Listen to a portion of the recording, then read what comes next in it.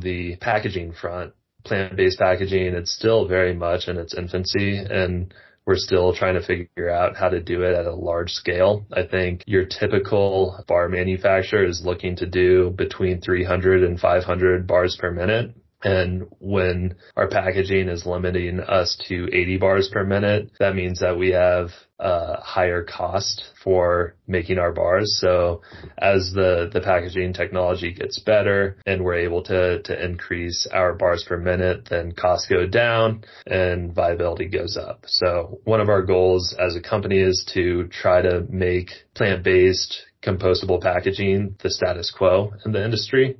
And I just can't see that happening until the big manufacturers can use it at the rate that they are currently using their plastic packaging at.